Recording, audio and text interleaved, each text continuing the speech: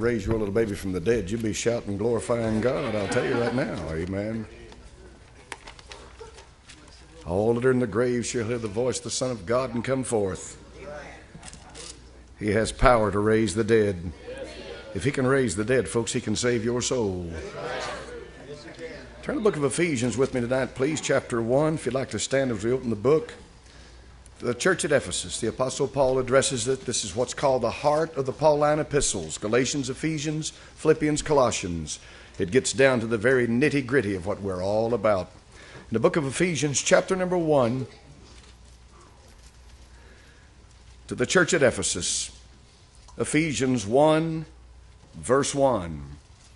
Paul, an apostle of Jesus Christ, by the will of God, to the saints which are at Ephesus, and to the faithful in Christ Jesus, grace be to you, and peace from God our Father, and from the Lord Jesus Christ.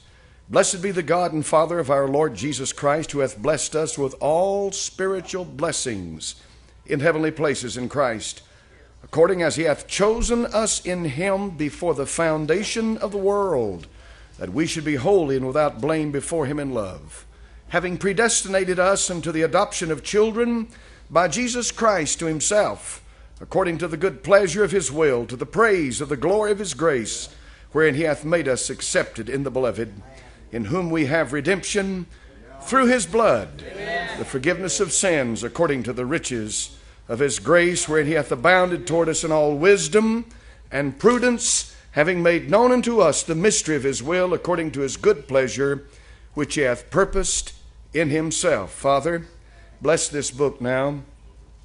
Give me what you'd have me say from it tonight, and glorify thy name. In Jesus' name we pray, amen. You can be seated. Some of you have heard me say it before, but it bears saying again.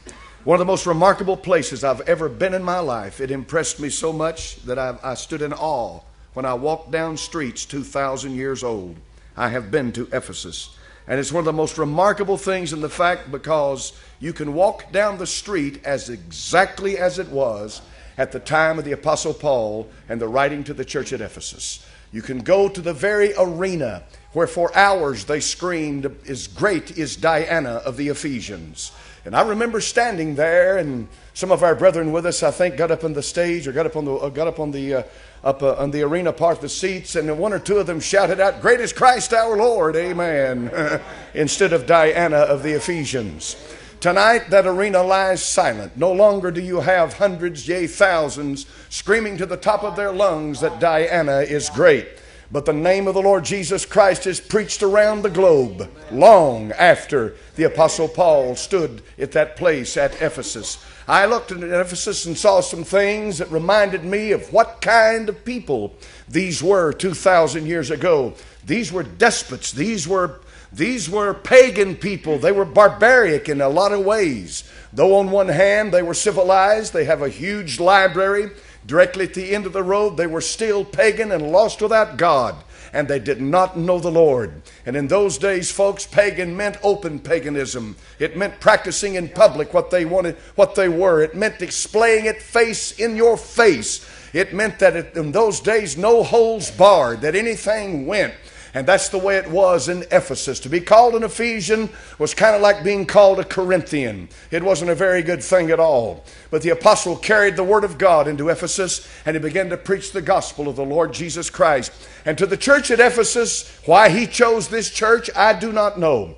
But to the church at Ephesus, he raises us off into some of the most lofty of thoughts and ideas in the mind of God. For he carries us off into the very heart and purpose of the Almighty. I want to call your attention to verses 7 through 11 that we just read. If you look carefully, you have the word show up, which is in verse number 9, which he purposed in himself. Look at chapter number 2 and verse number 7 of the same book. That in the ages to come he might show the exceeding riches of his grace and kindness toward us, through Jesus Christ. Chapter number 3 and verse number 11. The scripture says, according to the eternal purpose which he purposed in Christ Jesus our Lord. The Apostle Paul uses two things over and over again in the letter to the church at Ephesus. He uses the word eternal and he uses the word purpose. There is a mind behind what's going on in this world today. Satan is free to do as he pleases, but he's only so free. Satan is wicked, but he can only do so much, because the hand of God is staying him in what he is doing. And God has a reason for everything that's happening. So the Apostle Paul wants the church at Ephesus to understand that there was a battle going on, that there's a battle raging, that they can't even see with their eyes. But he tells them plainly in verses 22 through verse 23 of Ephesians 1, he said, he wrought in Christ, he raised him from the dead, and set him at his own right hand in heavenly places, far above all principality and power and might and dominion, and every name that is named, not only in this world, but also in that one which is to come, and hath put all things under his feet, and gave him to be the head over all things to the church, which is his body, the fullness of him that filleth all in all.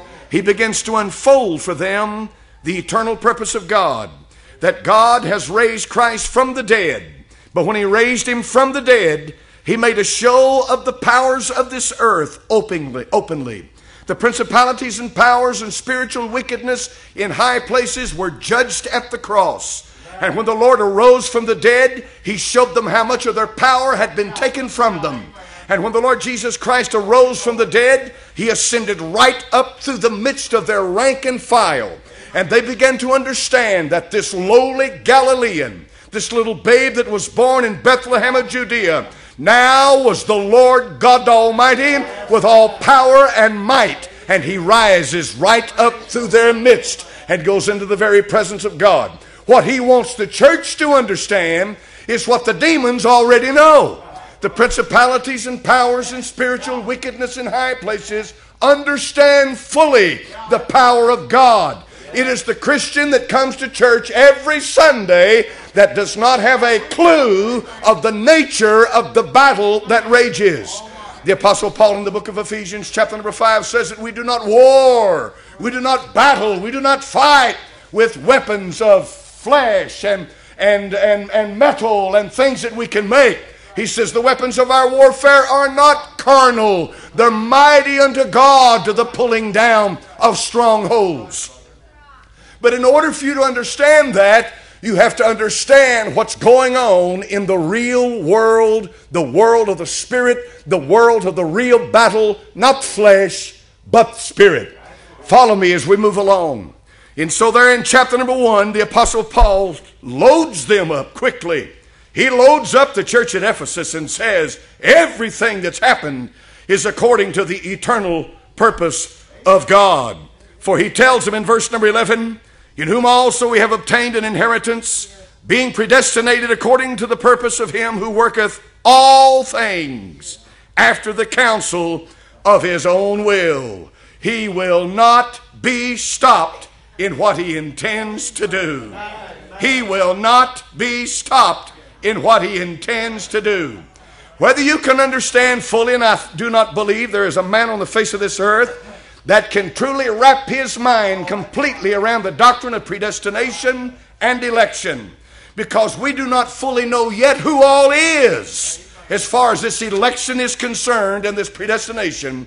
But we do know that he does choose, that you were chosen in him before the foundation of the world. And I believe that John Calvin was a madman when John Calvin got up and taught people that you are either one of the elect or you're going to the pit. And only the elect are going to be saved. And therefore he clearly divided the whole creation into two camps, the elect and the rest of them.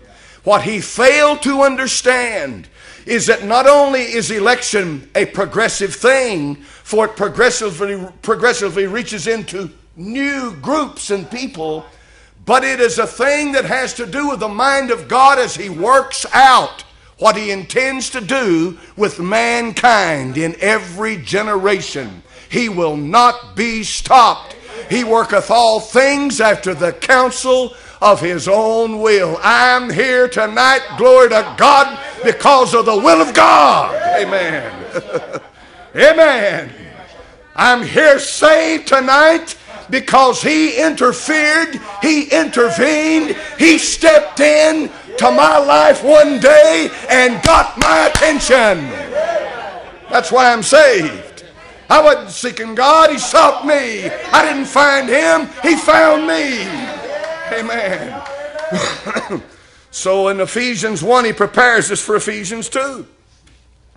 The Bible said in Ephesians chapter number 2 and verse 1, he said, and you hath He quickened, who were dead in trespasses and sin. Watch carefully.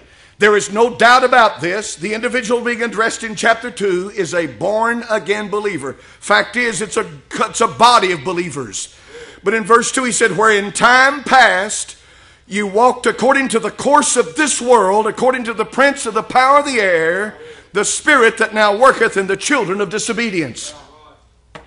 God has given us an ironclad way of knowing the children of God and the children of Satan. And the ironclad way of knowing that is not a bunch of mumbo-jumbo that they give you out of their mouth when they quote some catechism or when they quote some belief in faith, or even when they name the name of Jesus. The ironclad way that you can know if they are truly a child of God is by the Holy Ghost, by the Spirit of the living God. And this is what he's going to get into here in just a moment. I hear people all the time talking about Jesus. I hear them singing to Jesus. I hear them praising Jesus. And then they're bed hopping and they're shooting their dope up. And they live like hell itself. And they're sorry, low down, and evil as anybody else in the world. Yet they can go to church and love Jesus and sing about Jesus. Friend, don't be naive. Don't be foolish. It's not a bunch of words coming out of their mouth. It's the Holy Spirit that is not in them that should tell you whether they belong to the Lord or not. The Bible says plainly a tree is judged by the fruit it bears. And so therefore the Holy Spirit will witness with your spirit that we are the children of God. And the Spirit that is the Holy Spirit that is in the believer, this is important. The Holy Spirit that resides within you, if He is not wanting to exalt the Lord Jesus Christ that I preached about this morning, manifest His holy name, brag on Him to high heaven, talk about Him all the time, and what He's done, how He's defeated hell, how He arose from the dead, there's no other name but His name. If the Spirit in you does not want to do that, you've got the spirit of hell in you. Amen. You're giving lip service to Jesus. Lip service to Him. The other day when the president was speaking somewhere, I don't know where it was, but some fellow was out there and that fellow was saying, Jesus is God. Jesus is God. Jesus is God. And he was saying it over and over and over again, and he was saying it because he really believes it. But the people there, the group he was addressing, didn't like the idea that Jesus was God. So they all started singing something. I wish I could remember what it was. Anybody in here saw that? Surely some of you saw it. They started singing together to drown out his voice. And they sang their meaningless nothing garbage. And then when they got through with it, Barack Obama looked at him and said, well, Jesus is the Lord. That's what he said. That's what he said. No man can call him Lord but by the Holy Ghost. I'm trying to show you how to discern spirits tonight. If you don't discern spirits, you'll be fooled by everything that comes down the pike. Just because somebody gets up and says he loves Jesus, doesn't mean he's talking about the Jesus that you know. For there is another Jesus. Now, if that man and that man that said Jesus is God, how many of you in here tonight believe Jesus is God? I believe it full 100%. He's God. He's God Almighty. And yet they did not want to hear it. They drowned him out. He was one man against probably 300, 400, 500, 1,000. I don't know how many people were there. But they drowned him out. The Spirit witnesses with my spirit. We are the children of God. We're sons of God because of the one that's in us. And the one that is in us will know the one that's in you. Jesus I know. Paul I know. Who are you? That's what they said. The demons did to the 7 sons of Sceva, who became exorcists over there in the book of Acts. There is a spirit in you that is the ironclad mark of your salvation. So he said in Ephesians chapter number 2, you hath He quickened, who were dead in trespasses and sins. When the Bible talks about dead, it's talking about your spiritual condition here.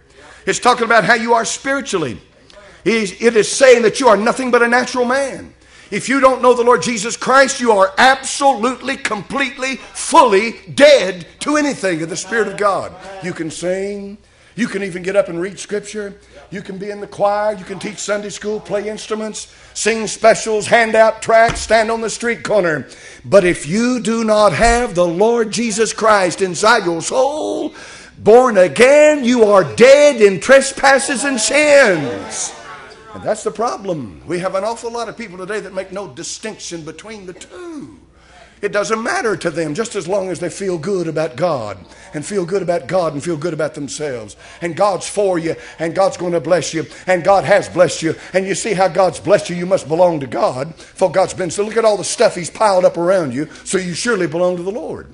The Bible said the time will come when they think gain is godliness. From such turn away. You will never get an unsaved man to understand what I'm talking about until he's born again. He'll never understand it. He'll think I'm a bigot. He'll think I'm screaming and yelling. He'll think I'm narrow-minded. He'll think I'm somebody who knows what he's talking about. He'll say, I am just as sincere about my faith in God as you are. I believe all the things I'm supposed to believe about God. He's got his head full of all this religious ideas and knowledge of God, but he doesn't have him in his heart. He doesn't have him in his heart. In an age where the church ought to be meeting more, it's meeting less. In an age when the church ought to be getting serious about God and about the second coming of Christ, walk through this town and look at all the closed church houses on Sunday night. And Wednesday night prayer meeting is old hat. Don't need it anymore. I do. If we ever lose our Sunday night service and our Wednesday night service, folks, we've lost the heart and soul of Temple Baptist Church. Amen. Tell me something. Is your time so precious you can't come to the house of God on Sunday night? Are you that important? You say, I have to rest. Let me tell you the rest that'll rest me. That's to come into this house and hear the kind of singing I've heard, fellowship with God's people, and feel the presence of the Holy One. I get up and walk out of here refreshed like you wouldn't believe. I come dragging in here hurting, and I hear this, and I walk out of here feeling good. Amen. Amen. Get the spirit right, and it'll get the flesh right. It'll help your flesh. Are you telling me, preacher, that if I get full of the Holy Spirit and God blesses my soul and I'm in a good service and the power of God's moving in that service, that my flesh will feel better? Yes. How many's ever had that happen to you? Amen. Amen. All right, chapter number 2 and verse number 4. God, but God. See the but God, who is rich in mercy for his great love wherewith he loved us. As I mentioned that to you a few weeks, months back, I don't remember when, but that's a disjunctive conjunction. What's that mean? It means a conjunction means to join together, but disjunctive means that it joins together in a strange, odd way. But God. In plain words, it kind of separates, then joins. But God. But God intervened. But God, who is rich in mercy. How many of you have experienced the mercy of God? Glory to God. These folks 2,000 years ago experienced the same thing you have. But God. But God. I was going to hell, preacher, but God. Amen. I was a drunk, but God. Amen. I was no good, but God. Amen. I was no count, but God. Amen. I know one man that was with another man, and they were headed to rob a bank. And somebody witnessed to them, gave him a tract, and that man got saved, and he's no longer a bank robber. He started preaching. Amen. But God. I know people that had a gun ready to put it to their head and blow their brains out, and either saw a message on TV or a tract was handed to them or heard somebody or something happened that stopped them, and they got saved. But God. Never count God out. Never count Him out. When it looks hopeless, that's only the beginning with Him. When the door of possibility is slammed shut, it's only the beginning with the Almighty. Because He says, I open and no man shuts, and I shut and no man opens. I'm saying this. I'm saying to you tonight, there is nothing impossible with the Lord. Is anything too hard for the Lord? Who said that in the Old Testament? He's the Father of the faithful, folks. Look at chapter number 2 and verse 13. Ephesians 2 and verse 13. But now in Christ Jesus, ye who sometimes were far off are made nigh by the blood of Christ. Amen. Do you see that? For he is our peace, who hath broken down the middle wall of petition between us, having abolished in his flesh the enmity, even the law of commandments contained in ordinances, for to make in himself of twain one new man, so making peace, and that he might reconcile both unto God in one body by the cross, having slain the enmity thereby. But God intervened and gave you freedom. This is freedom. This is freedom. I'm not a servant, a slave, bound to something. I'm free. And when I serve the Lord, I serve him in freedom because I want to serve him. I serve him because I've been made free to serve him. I'm not a slave in here tonight following some or being beaten and driven by some taskmaster. That's what happened to Israel when they were in Egypt. They were beaten and driven by taskmasters. The service of the Lord is not a hard thing. The way of the wicked is hard. The Bible said the way of the transgressor is hard. But if you serve the Lord, there's a freedom in it. There's a freshness to it. There's life in it. There's a freedom. And this is what the apostle is talking about. He's talking about freedom. And I want you to notice something else that he introduces to us here. In verse number 15. To make twain one new man.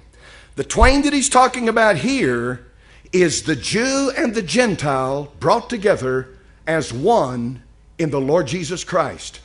For in him there is neither Jew, there is neither Gentile, there is neither bond, there is neither free, there is neither red man, yellow man, black man, white man. In Christ Jesus, all these things are gone. Now, if you'll notice carefully, in chapter number 4, the apostle deals with this issue of unity one more time. Look at Ephesians 4 and verse number 3. Endeavoring to keep the unity of the Spirit in the bond of peace. Now watch this. There is one body, one Spirit, even as ye are called in one hope of your calling, one Lord, one faith, one baptism, one God and Father of all, who is above all and through all and in you all. Now, it's constant that you have these people who come along and they say, I want to tear down the walls of denominationalism and I want to create unity in the body of Christ. That's not up to you to create unity in the body of Christ. That's the work of the Holy Spirit. And unity for the sake of unity is unscriptural as it can be. Just to get together so you can say you got together is not what the apostle's talking about. He's talking about one faith and one Lord. Who's the Lord? One faith, one Lord, one baptism, one God and Father of us all. There is a unity that is a bond of the Spirit, that if you are a true believer in the Lord Jesus Christ, you'll come together in unity. For you will seek out those who believe what you believe. It won't be a man-made, contrived thing where you just bring people together and force them into groups together. We have people today, folks, who don't believe in the virgin birth. Am I going to be able to fellowship with these people? They don't believe in the death, burial, resurrection of Christ. They don't believe that you're a lost sinner. They don't believe in original sin. They don't believe in any of this. They don't believe in salvation by grace through faith. Are we going to have unity? There is no way. There is no way. But there is a unity of the Spirit. When you get around a brother or sister in Christ, and they may not go to your church. They may not even they may not be exactly what you are as a Baptist. But if they're truly born again, there's a unity of the Spirit of the living God. And I have felt it from my brethren. I certainly have, that aren't Baptist. Yet I acknowledge freely that they love the Lord Jesus Christ and they're my brothers and sisters in the Lord. No question about that. Here's the one who gets the people together. Here's the one who creates the unity. And the first one to ever do it in the Bible was Nimrod. And he was the one who created a unity of all the people. He brought them together on a common purpose. And they got together in the book of Genesis to build a tower and make a name for themselves. When the Lord Jesus Christ came, here's what he said. He said, I came to set a father against a son, to separate brethren. He said, that's what I did. He said, I come, and when Christ is preached, he will divide. There will be those who join his side and those who join the other side. You can't have it both ways. Either you have Jesus or you don't have unity. I want you to notice something else. In chapter number 3, the Apostle Paul makes it very plain that something is going on that's not known to the naked eye. Ephesians 3 verse 8.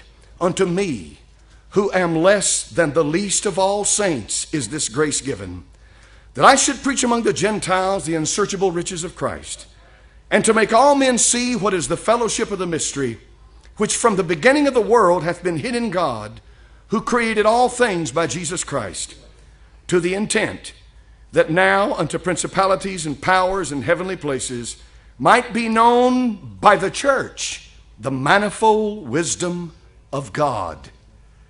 Now, where did the church come from? It didn't come from Israel. Where did the church come from? It didn't come from anybody's religion. Where did the church come from? Man didn't make it. Where did the church come from? The church, first of all, in its origin, is a mystery. The Lord Jesus said, upon this rock, I will build my church. The origin of the church is mysterious because he calls out from among men those who make up his body.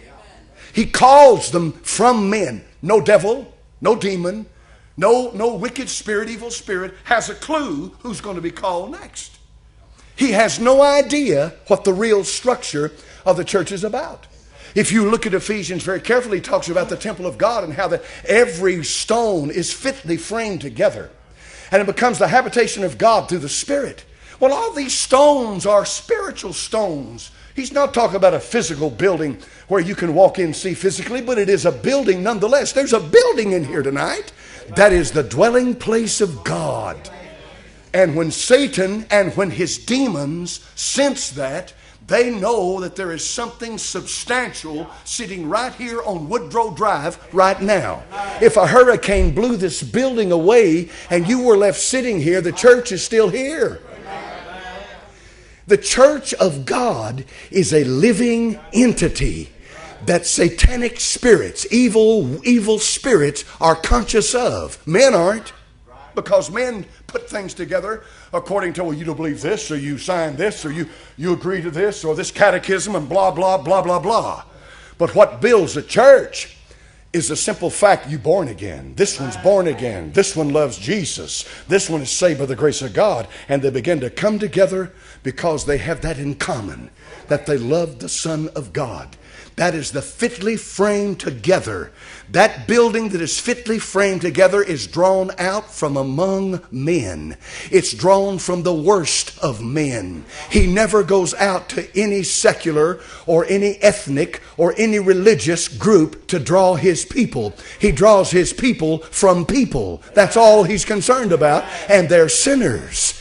And these demons marvel at what he's doing.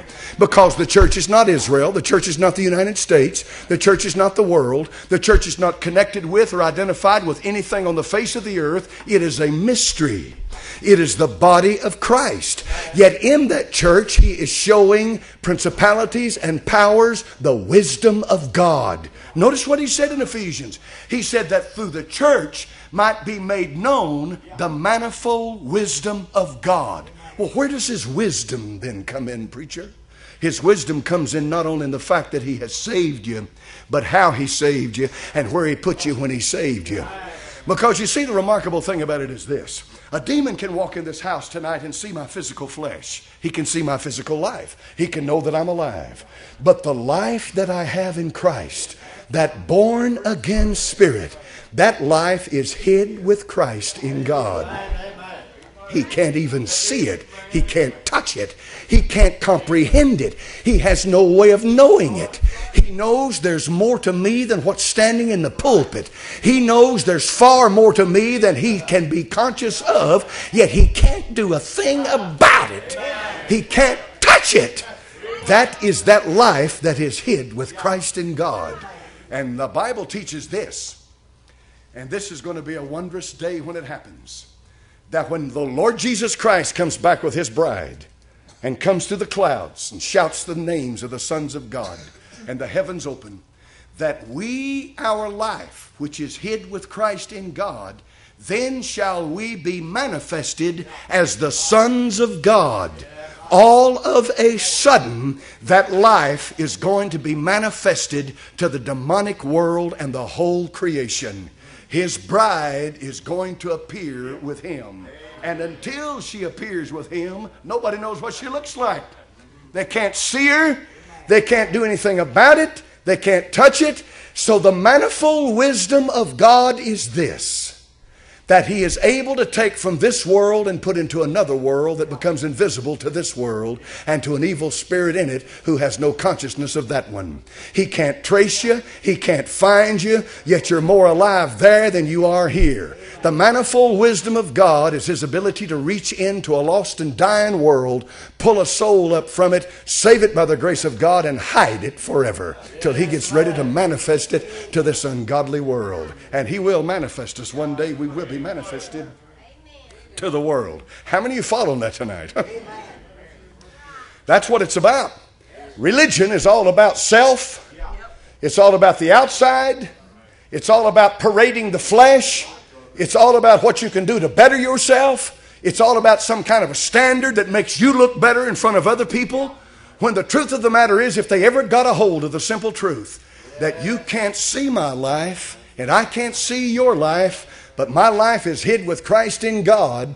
And if I have a life hid with Christ in God, I've got the Holy Spirit in me who's the Spirit of Christ. And you've got the Holy Spirit in you who is the Spirit of Christ. And the Spirit of Christ in you witnesses with my spirit. We're sons of God. And that's the acid test. That's the acid test that cannot be broken and it cannot be fooled. You will not fool a child of God long. You won't do it. If you're truly born again by the grace of God, your act won't last but so long until a true born-again believer will see through you and the Holy Spirit will begin to witness with their spirit, and that's what I'm looking for. That's what makes the difference. It's not whether you signed up to the catechism and you were baptized in their font and your great-great-grandmother's buried out in the back and you've been this and your family's been this for 4,000 years. It's a matter of whether the Holy Spirit is dwelling within you. And if He's in you, He's got His mark on you. And I'll see the mark, and you'll see my mark, and I'll see your mark. I can tell if a man's passed from death into life. You find a man, you show me a man, that man, all he can ever think about is his sins and how he can please God and what he can do to get the guilt away. And it's bugging him, and it's bearing down on him, and it's eating him up.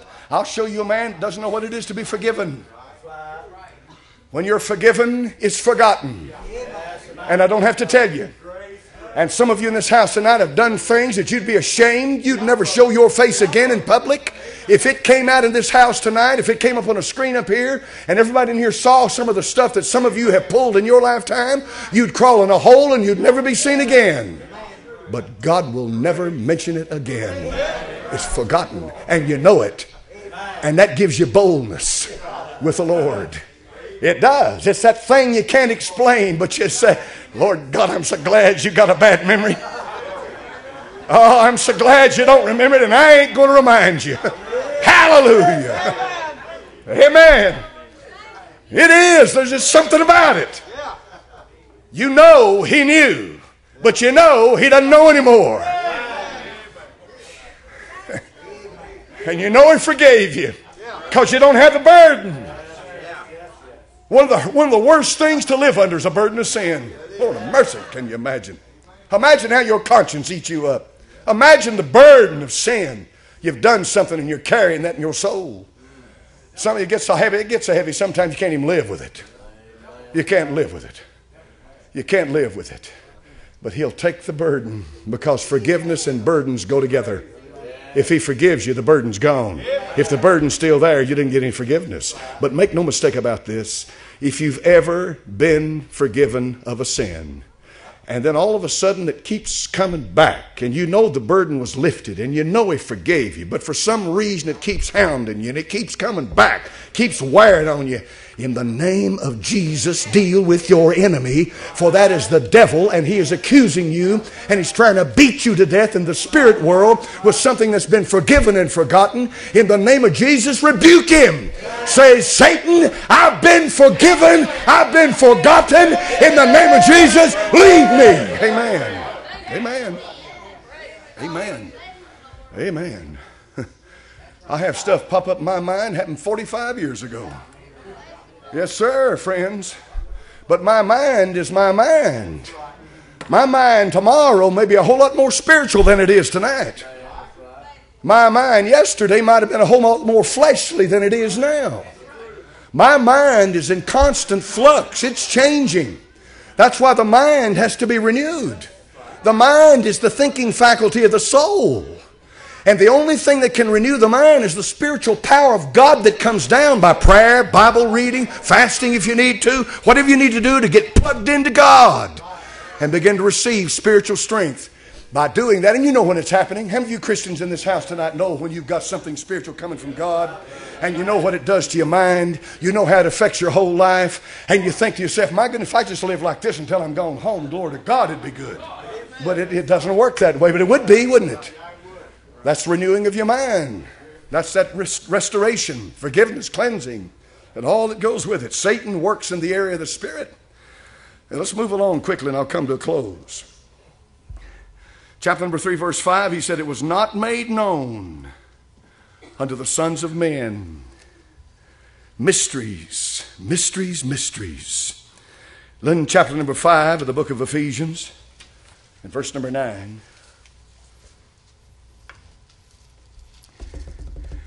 For the fruit of the Spirit is the capital S in your Bible. All right. Did God ever tell you how to bring forth fruit? You ever figured it out? If you have, let me know. You take a vine tree. You don't have to teach that vine tree how to hang grapes. You don't have to teach an apple tree how to bear apples. You don't have to teach a peach. I love peaches, man. I could eat a bushel of them. Peach tree, those luscious peaches hanging on that thing. You know why? Because it's a peach tree. It's an apple tree. It's a vine tree. That's its nature. If I went to a vine tree and found a peach hanging on it, I'd wonder where I was. Right? Fruit of the Spirit. If you have the Holy Ghost, go back to Galatians 5 and the same apostle will spell out some of that for you. Verse 22, Galatians 5:22. Notice carefully, not fruits. What does that mean, preacher? Well, here's what it means. It means that you can't have love and not have joy. In other words, you can't come along and say, well, now, I got some of the fruits of the Spirit, but I'm missing out on some of them over here. No. If you have the Holy Ghost in your soul bearing fruit in you, then you're going to have all of it. And here's what he says. The fruit of the Spirit is love. Let 1 Corinthians 13 define love for you. Joy, it's joy unspeakable, full of glory. Peace, it's his peace that passes understanding. Not the peace of this world, he said, I give, but my peace. Long suffering, that comes from the tribulation. Worketh patience, experience. How many has ever had any tribulation? I'm going to ask you a question. I won't be mean, but how many of you would like to have some long suffering and patience in your life? Raise your hand. Well, you're a pretty smart bunch, aren't you? You know what gives you patience? Tribulation. How many's ever had tribulation? Now, let me ask you a question. Did it work its work, or did you rebel against it? The book of Hebrews says that if you let it work its work in your life, then God will deal with you as the Father. But if you stub up and rebel against Him, then God doesn't deal with you as a father, but as a bastard, and you're not a son. Because the bottom line is, if you can never be chastened, you don't belong to Him. Now, you may not always receive chastening. You may get so stubbed up on God and mad at Him that for a while nothing be done with you. But somewhere along the line, if you're truly born again, the chastening hand of God will get your attention if you truly belong to Him. And of course, the chastening is not to condemn you. Good night, folks. The chastening is to restore you. Restore you. If our fathers after the flesh have chastened us, he says in Hebrews, after their own pleasure, their own understanding, their ignorance and their short-sightedness, how much more shall the Father of lights, when He chastens you for your own good, for the glory of God? Now look at this. Fruit of the Spirit is love, joy, peace, long-suffering, gentleness. Gentleness. The servant of the Lord should not strive. Gentleness. Not going around looking for a dog fight all the time. Goodness and faith. Goodness is the attitude, the temperament of your life. You want to help people. Faith is this part that is so elusive I'm the worst man of faith ever lived on the face of the earth. Everybody's got more faith than me. I say, God, I believe, and I do, but help my unbelief. Amen. Meekness. The Bible said Moses was meek. Meek is not weak. He was meek. Meek is not weak. He had his God. He knew his God, and he knew the power of his God. He knew power and strength, but he was meek. And the Bible said temperance. What is temperance? Temperance is a very important word. Temperance. Against such there is no law. What's temperance? Temperance has to do with the part where there's a control involved in it. Steel is steel. It melts at 2,700 degrees, mild steel. That's hot. But you take mild steel and melt it at 2,700 degrees, then cool it down, it's still mild steel. But you begin to mix more carbon into it, and you begin to forge that steel, and you heat that steel to a certain temperature, and you've got a heat range in there where you can see the color of the steel. As it changes, you can begin to temper it. And as you temper that steel, it no longer is mild steel, it becomes hard. And as it becomes hard, it gets to the point where it can hold an edge. And I'm no expert on how they do this. They've got swords over there in Japan where they've got 100 layers, 200 layers. They beat those layers together. They've been making them for centuries. And those swords, they say those swords over there in Japan, they can cut a man in two. They can cut a tree in two. And they're so strong and so sharp because of the temper, because they've been made tempered. You can be strong but not tempered. Temper is to control strength.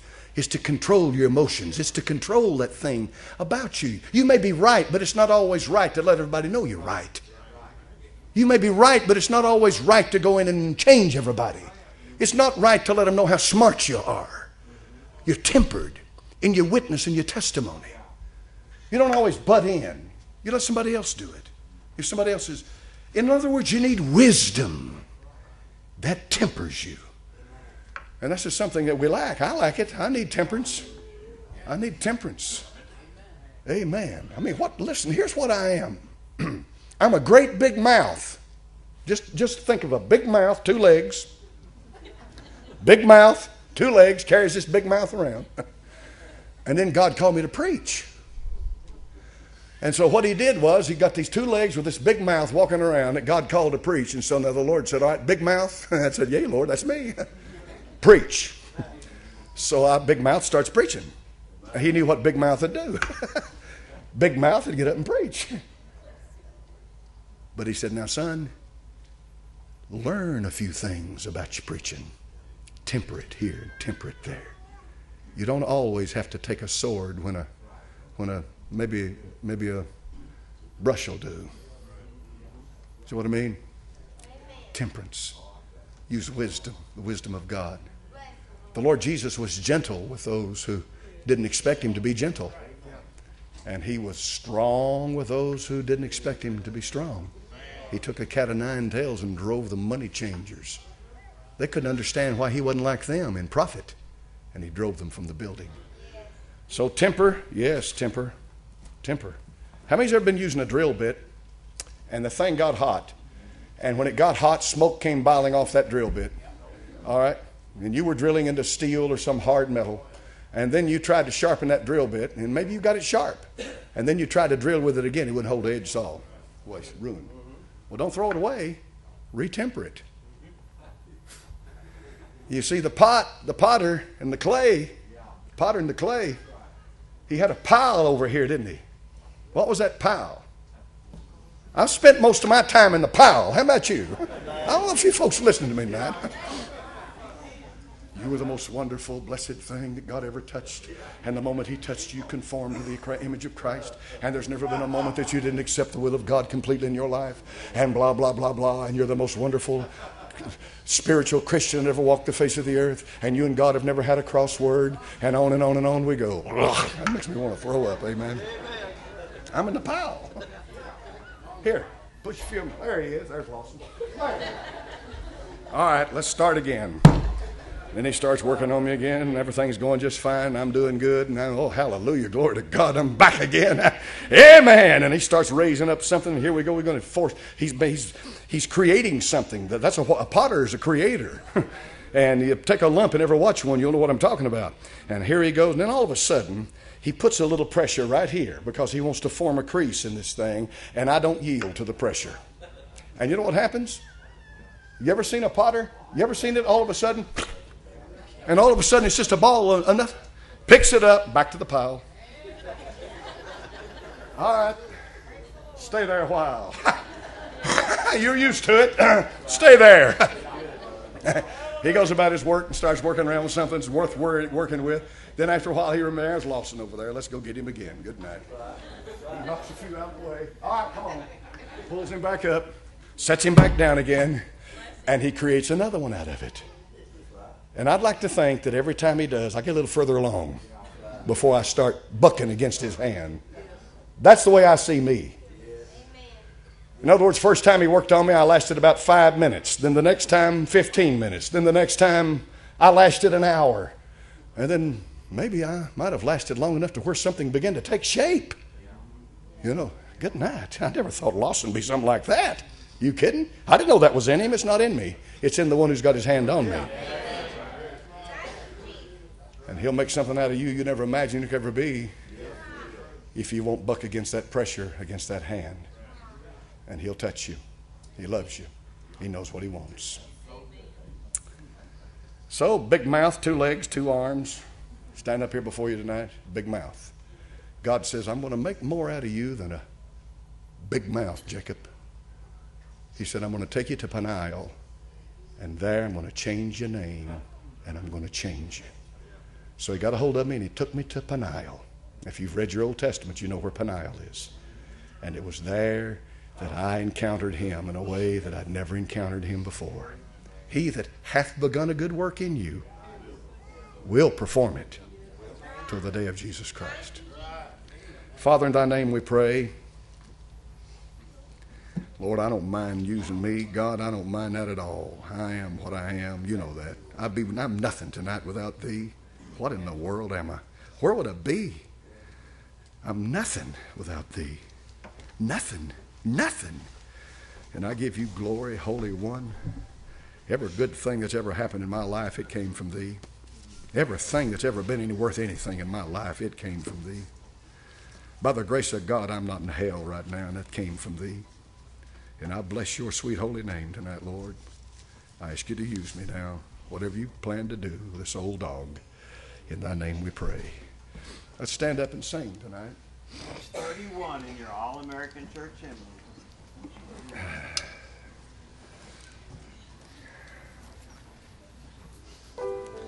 Folks, he's the potter. Don't fight him. Come to him. I fought him. Let me tell you how you know you're fighting him, okay? When you won't come into agreement with him. When you won't listen to him. When you rebel against him, you're fighting him. I've done that. Done that. Been there. Done that. I had my issues. They were real. I had my issues. They were justified. I had my issues that were real and justified, and I thought, now, Lord God, if you're as fair as you say you are, you'll fully understand what's going on here right now. I know you've never done that before, but I have. I can't preach for one that I can't talk to. He said, after I got through instructing him, and when he finally could start talking back to me, it took a while. It didn't happen all of a sudden. He said, son, I understand.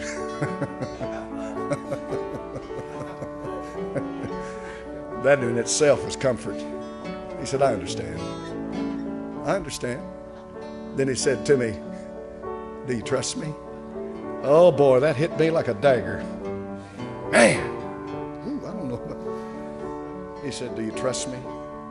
Where's that come from? That comes from the depth of your soul. Do you know why people walk out the church door, slam the door behind them, throw their Bible in the car, and never walk back into church again? They fell out with God. They didn't get it right. And you know something? My experience has been, is I've watched people and been a pastor for all these years, most of the time it's not really about sin. It's not an issue about sin. It's an issue about His Lordhood, His Godhood. He's God of your life. It's about Him running your life. It's about Him telling you what to do. It's about Him opening and shutting and opening. It's about Him being God. And we give Him lip service, and we're the Lord of our lives. If you don't believe you're the Lord of your life, you wait till it crosses God. You'll find out. You'll find out. You'll find out real fast. He said, do you trust me? I didn't say a word. I didn't say a word. I just walked off and started thinking. Well, if I don't trust Him, man, what's the use of me trying to preach? If I don't trust Him, I'm the biggest hypocrite that ever lived. Get up in the pulpit. I mean, folks, my theology hadn't changed a bit, but if I don't trust Him, what kind of a pastor am I? So I had to deal with that and wrestle with it and pray about it. And then I came back to Him and I said, I trust you. And when I said to Him that I trust you, that's when it all lifted. That's when He turned the captivity of Job. He turned my captivity. You all should be able to tell that I'm not as borne down and as beaten to death as I was for a while. All the problems haven't gone away, but Lord have mercy, I can live now. I can breathe. I can pray. I can read my Bible. I can fellowship. Amen. I said, I trust you. That's good enough. Sing another verse, brother. We'll close. Nobody comes.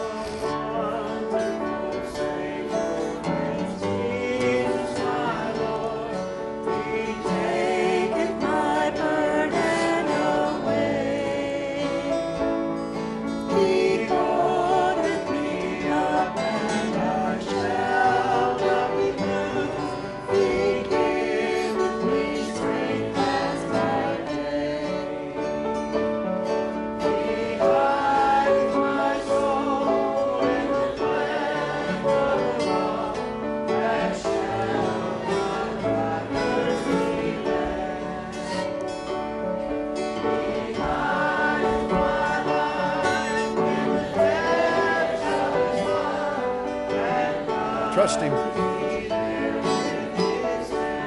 do. And I believe in Him. I do. I'd like to remind you before you leave tonight, don't forget the video I posted on the front page of the Lion of Judah all the way down to the bottom on the left-hand side. And I think you'll enjoy it. And when you log on to the Lion of Judah, if you haven't been on there in a few days, you'll see a background picture that was painted by a Frenchman, of all people, in the 1800s, of I forget the name of that, Martyrdom of the Christians, or I forget the name of it, but they're in the arena in Rome, and they're all gathered together in a little group, and Christians are on crosses around the peripheral, and the lion, tiger, is coming up out of the pit, and they're going to devour these Christians. And the amazing thing is, though, folks, that was painted in France.